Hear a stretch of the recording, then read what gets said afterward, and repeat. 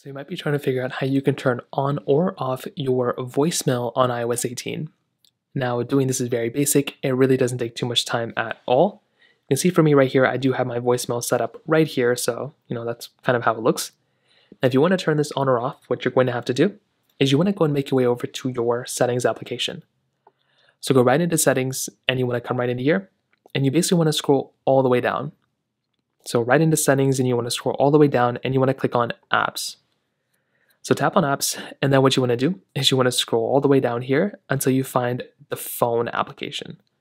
So under P, there's phone. You want to tap on phone, and then what you want to do is you want to basically scroll down until you see this little option that says live voicemail. So all you have to do here is type in live voicemail, or just click on it.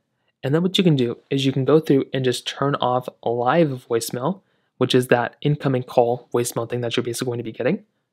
Now, if you want to turn off your complete voicemail, like your whole entire voicemail option here, you will have to go ahead and contact your phone's carrier.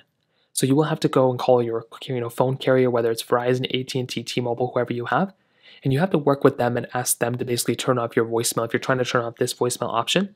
That is one of the other things you can basically do there too. So you have a few different options, but that's kind of how it works for the most part here.